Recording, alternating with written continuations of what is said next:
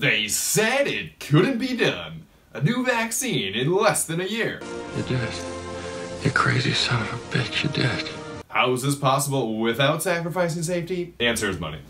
A shitload of money. With backing from both government and industry, scientists were able to pass through all that time-consuming admin and just focus on what they're really good at. Long hours in the lab with no social life. You see, there are 3 phases to vaccine development.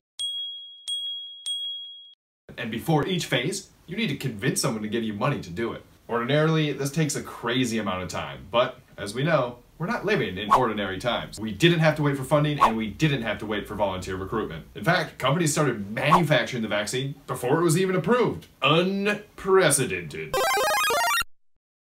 So yes, the vaccines went through the exact same safety protocols. They could just do all the testing simultaneously without admin restriction.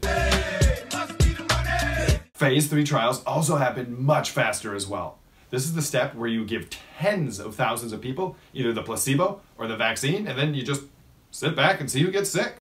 Now, if your disease is somewhat rare, this could take years. But if you're in the middle of a raging global pandemic, it only took us a couple months. So for those of you that didn't think their leaders were doing enough to help fight the pandemic, should really be thanking them for those speedy Phase 3 trials. Suck it, Trump haters! It's important to remember that these vaccines are based on decades of previous research. If one of the previous SARS varieties would have turned into a pandemic, there's no way we would have been able to deal with it this quickly. This is the landing on the moon moment of our generation. Fuck you, conspiracy theorists. Moderna had the blueprint for their vaccine just 2 days after learning about the virus's genome. That's insane! But I guess insane is just part of the new normal.